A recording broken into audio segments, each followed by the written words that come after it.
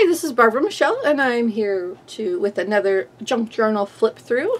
This one is made, this journal is made using a Tim Holtz paper pad, and it's doubled up. I glued the two of the papers from the pad together to give it a little bit more sturdiness. And then on the front I also attached or glued down these two postage stamps. And it's bound, it's a single signature journal. On the front I have a little postcard. This is not really a postcard. I believe it's just like from a paper pad. It's a cut apart, but I did add a little vintage stamp to it. I have a guest check and a little tag.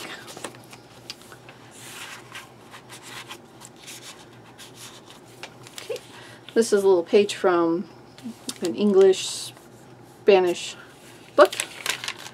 So, paper bag, a beautiful map of the West Indies, a little tuck spot there, lined paper, book page, and some, that's pretty thick actually, thick ledger paper. Vintage, probably. I know I got that at an estate sale. It looks pretty vintage. The coloring is beautiful all on its own. More ledger paper. This one's thinner though. A large index card and a dictionary page. An armadillo. Huh? Those are funny. A steno pad page and a children's writing practice page. More ledger paper.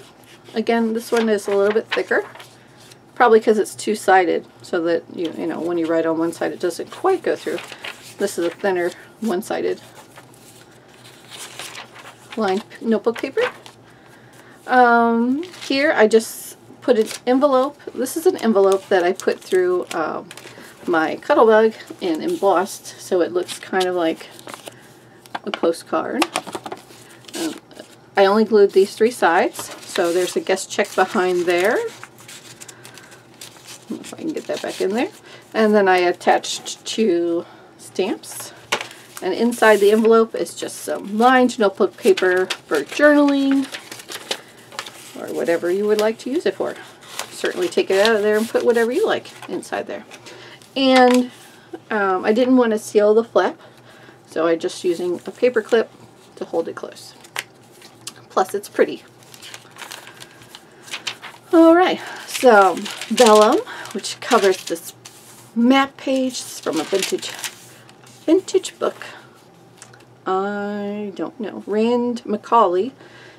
I don't know what year it is though. This is some cardstock. Notebook paper. You can see it was torn out. Music paper.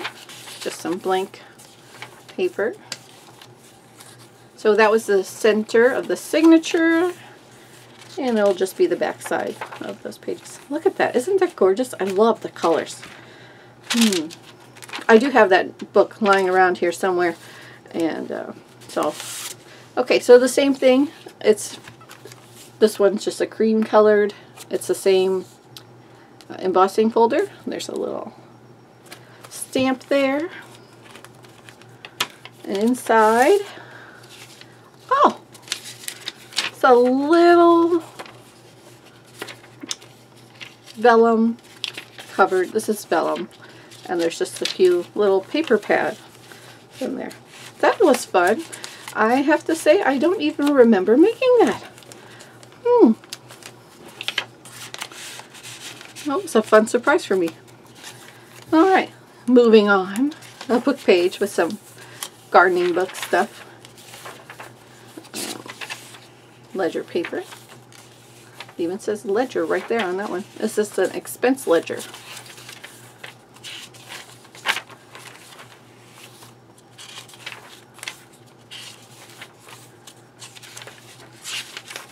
Lined paper, blank paper, more ledger paper, and this is some coffee dyed, probably typing paper.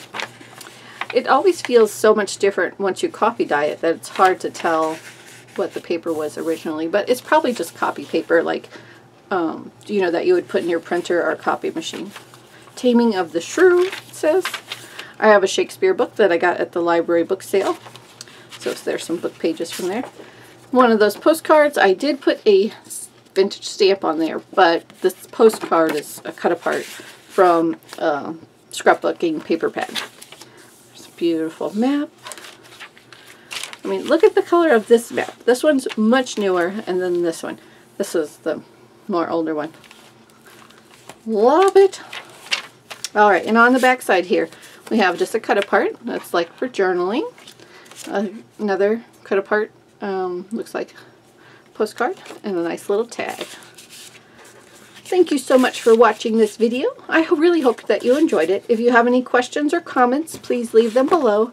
And if you like this journal and would you like to buy it, it should be available in my Etsy shop. Thanks again. Have a great day.